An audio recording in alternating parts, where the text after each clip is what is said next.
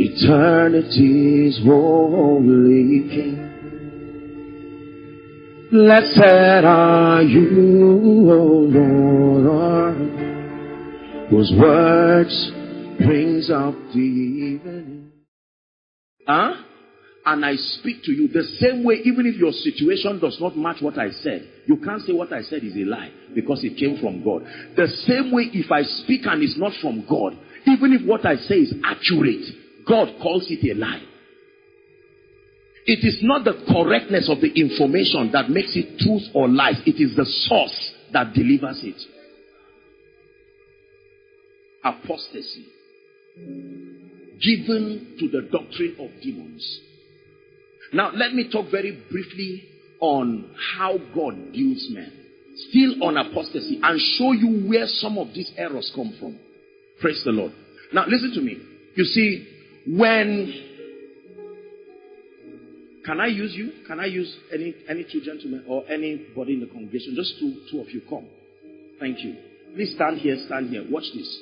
Now, do you know that when we start our walk with God, Pastor Shola, God bless you, sir. Let's honor him. Thank you, sir. Hallelujah. Now, watch this, please. Remember our topic. What could be wrong? We're examining the factors that inhibit our rising to our full spiritual potential. And one of it we're looking at is the concept of apostasy, a deviation from the patterns of God. Do you know that if these two believers start their Christian experience, now they don't know what they are going to become. It does not yet appear. So we all start the same. Are we together? Now, say this man is called into the prophetic ministry. And this guy is called into, say, the academia. When both of them start with God, they are praying, they are going to church. There is a level they will get to. There will be a spiritual divergence. The nature of their office will now begin to customize their dealings. You will find out that this guy will find out that an unusual grace for prayer has come on him. Whereas they used to be prayer partners. Now they no longer can be prayer partners because this guy is tired. He has tried for 2 hours and he wants to go and read. He's thinking of his MSc in UK. Whereas this guy, after 2 hours, he wants to go and a new vision starts. And he stretches for another 3 hours. The nature of what they are becoming defines the level of the training. Are we together? There are things this guy will be at liberty to do and God will keep quiet. When this guy wants to do it, God will say, no, hold on. The nature of what you are becoming prohibits you. It may not be sin, but it's a prohibition.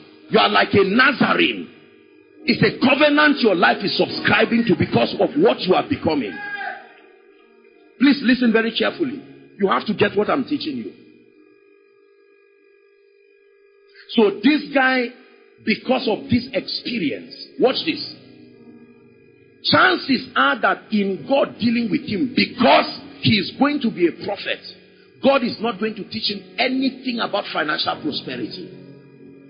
Are we together? He's not even going to teach him anything about excellence and administration. It cannot be captured in the details of his dealings.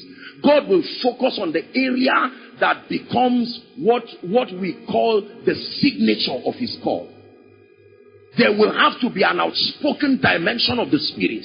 The nature of God's dealings is that God will reveal a dimension of himself to him. Now watch this. This is where the danger is. By the time this guy comes to the pulpit and now starts using his dealing as the template, the theology upon which he mentors members, it will be destructive. He may be a sincere person, but death will start. Because only those who are called according to his pattern will benefit from that sermon. Please listen.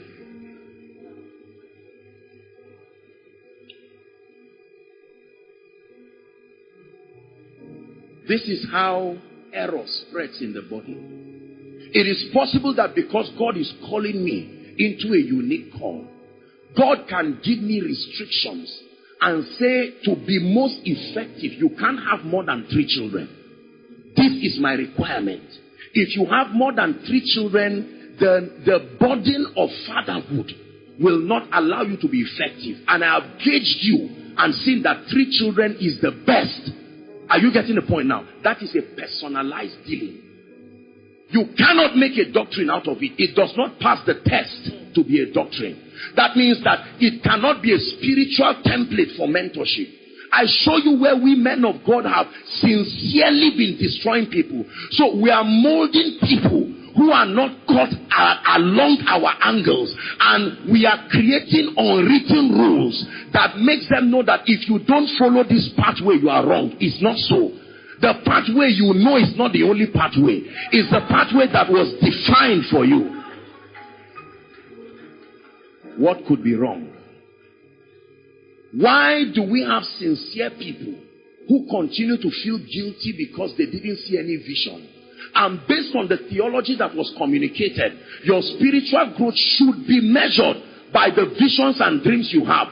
So said the man of God who mentored you. And since that is not your experience, what God is leading you to, you begin to fight it. Because you have been forced that the template followed by your mentor is the ultimate representation of God. It's a serious error. You don't have to be evil. Any one of us can become a victim. And I'll tell you why. The bias that comes, you have to be emotionally connected to your experience to carry the grace in that experience. So every time you stand to teach, the blessings you have received from your experience, you want the people to have it. And that is sincere. And Satan comes and uses your compassion like he used Peter. He came through Peter's compassion. I don't know if we are. So Jesus told Peter, Satan has desired to sift you, and he used the window of your sincere compassion.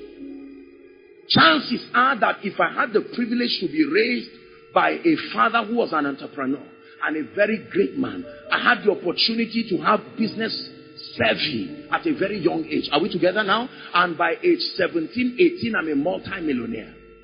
By the time I hear someone who went through all kinds of things, I look at the person and I say, oh dear, I really pity you.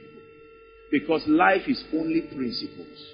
When this guy is praying and all of this, I say, look, there is no devil anywhere.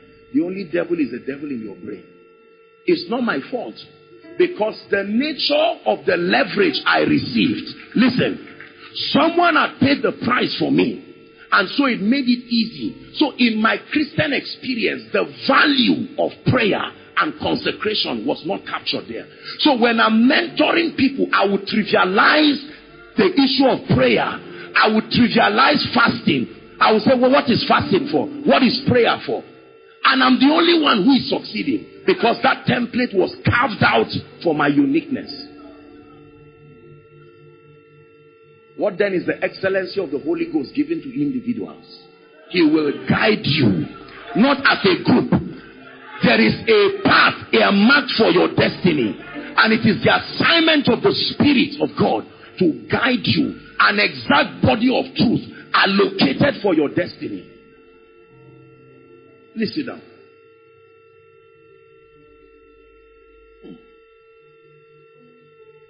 Blessed are you, O Lord, our God, eternity's holy King.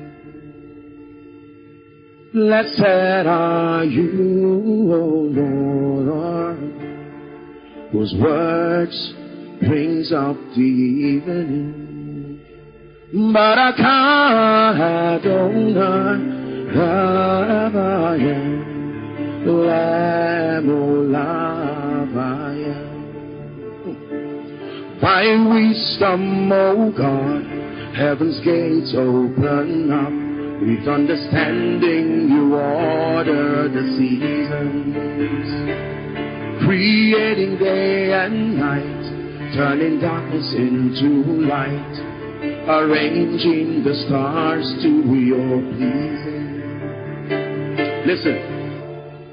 If you pay attention to what I'm telling you, it will not make you hate anybody, but you will be an agent of balance. You will know where to run to your house and say, I know where the problem is now. When we got born again, not that the pastor was bad, but the system of mentorship is why darkness prevails over this family. The most powerful prayer warrior prays for 15 minutes because he's following the path of the business mogul who has everything working in place.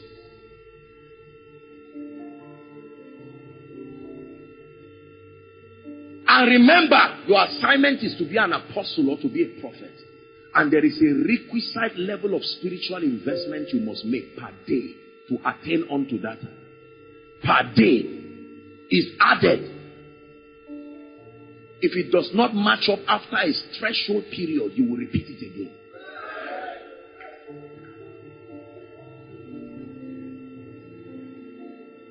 So when everybody is praying 1 hour, you can finish and you want to turn your plate upside down. God said, I hope you know you are going 7 days. He said, Lord, why me? And he says, have you forgotten the prophecy your mother told you? What did the man tell her before you came? The person who is your prayer partner, the problem he's praying for, you are the answer. So you can't pray the same hour just because you started together. You are part of the people. He's part of the people you were sent to.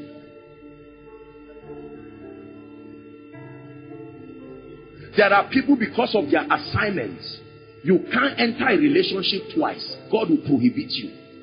Any guy that there's nothing like trial and error, say, let's see how things move. The nature of the child that must come out from your womb, there is a preservation. Are we together? Yes. And like Abimelech, when you look at a particular lady, say, my God, I'm considering you will have a dream that night. God will say, don't near this girl. You can choose anybody around, but there is prophecy. There's too much on this destiny and the womb that child will bring for you to be careless and in the name of love destroy that person. Now, when that person is teaching about relationship, this is going to be the person's template. If you ever have more than 2 or 3 people, you are not in the will of God. That's not true. It was a template defined because of the nature of what you are carrying. Imagine that Mary was going to teach about fertility. Do you know what the theology of Mary will be? Men are not very needed. Ghosts and spirits can get people pregnant, and she has the results. How many people in the Bible did the Holy Ghost get pregnant? When you build doctrines out of personalized dealings, listen very carefully. There's no time I would have shown you a man in the Bible, sir. When Jesus was speaking to the 7 churches in Asia Minor that represented the Catholic Church, the universal church prophetically, he spoke about a particular prophet called Balaam. When you read from Numbers 22 to 24, you will see what the Bible calls the error of Balaam. What was the error of Balaam? Balaam was called by Barak to prophesy against the nation of Israel. And he knew that God was not with him. Why? Because there was a formation of Israel, the ark being in the center. And that formation was a spiritual system of fortification. The ark being in the center, and they were all stationed according to their tribes. That spiritual formation cannot allow a cause to work. So he knew that trying to cause them would be a waste of time. When you study there, Balaam used divination. And when he tried, it still didn't work. And he told them, he said, you know what, I've done my best. And they said, I know your problem. They motivated him with a lot of money. They sent their nobles. They used influence. They said, come, there has to be a way. You are not a small prophet. We know you. You just don't want to do this thing. And he was motivated. And then they now sent nobles with money. And he was now in that error. And then eventually, when you study, Balaam used a strategy. He said, I can't curse them, but I can share with you something that will make them curse themselves. He says, the only way you can curse these people is to make them do something against God. And so he said, try to introduce a system of immorality there, and you will corrupt the spiritual formation, and by themselves they will be caused. Balaam. Now listen very carefully. When Apostle Peter was teaching this, Apostle Peter called it the way of Balaam. So it had moved from an error, as you know theologically, to the way, a methodology. It started as a man's weakness, but now it had grown, it is now a formula. By the time you get to Revelation, it's called the doctrine of Balaam. So God told me, you will never have a church in the US, for instance. That is a personalized dealing. It's a way, an error. I can now begin to preach. There's no need having churches overseas. It becomes a methodology. Why? Because I will mentor people after that template. They will write books after that template. Bible schools will adopt it in honor of the mentor who taught it. And then after 10, 15 years, nobody can argue with it again. You don't have the power to argue with it. The people that have received it are too influential for you to fight it. Then a time comes when it becomes the fabric of a Bible school. That means the teaching, the entire Bible school was taught from that error. Hallelujah. Is God helping us tonight? The danger of personalized dealings.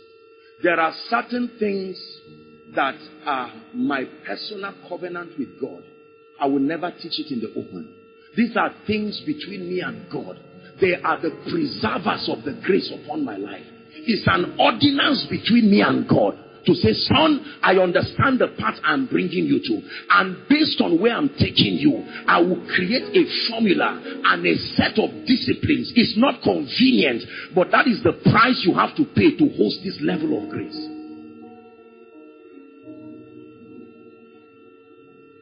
The jurisdiction of mentorship must be scripture, not experience. Experience only forms supporting structures when the foundation is there.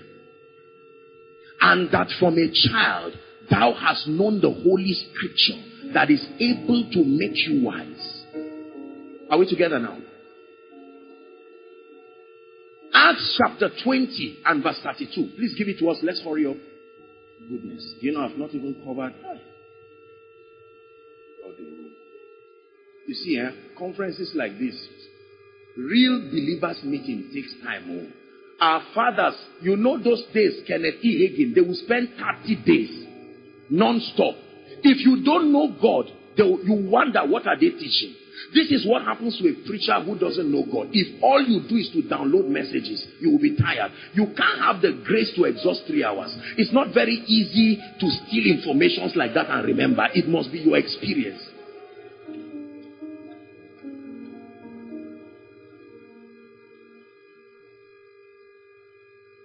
Where are we?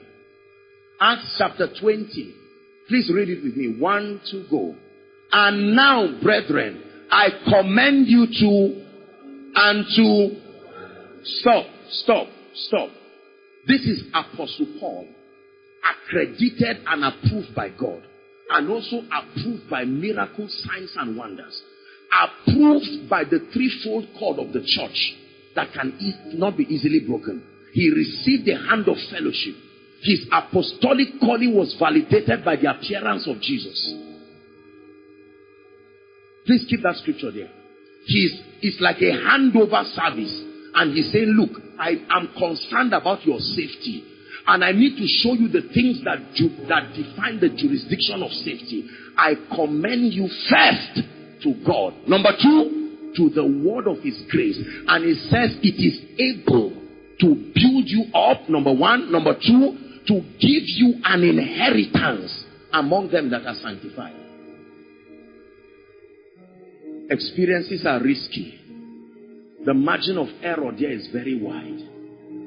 I can have an experience that is 60% revelation and 40% flesh. And because I'm still growing spiritually, as at the time I'm teaching it, I will not know the flesh is 40%. So I will teach everything together. When you now learn it and you are suffering from it, I will now grow later and discover that what I taught you before, that you have believed so much and you have mentored others, is not correct.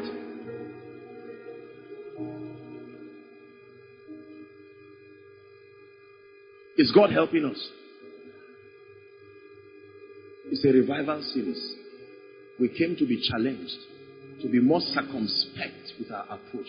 The idea is not to run away from people. The idea is not to be sarcastic.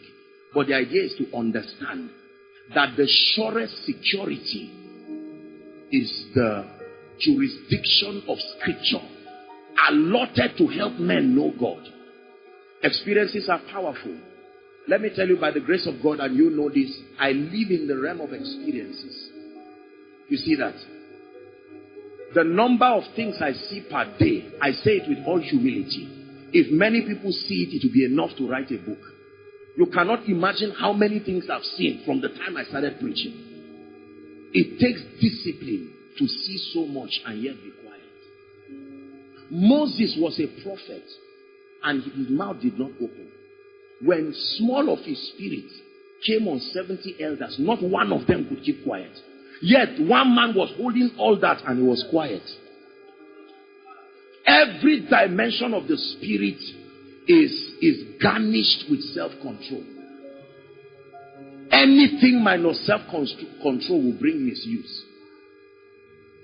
You need self-control.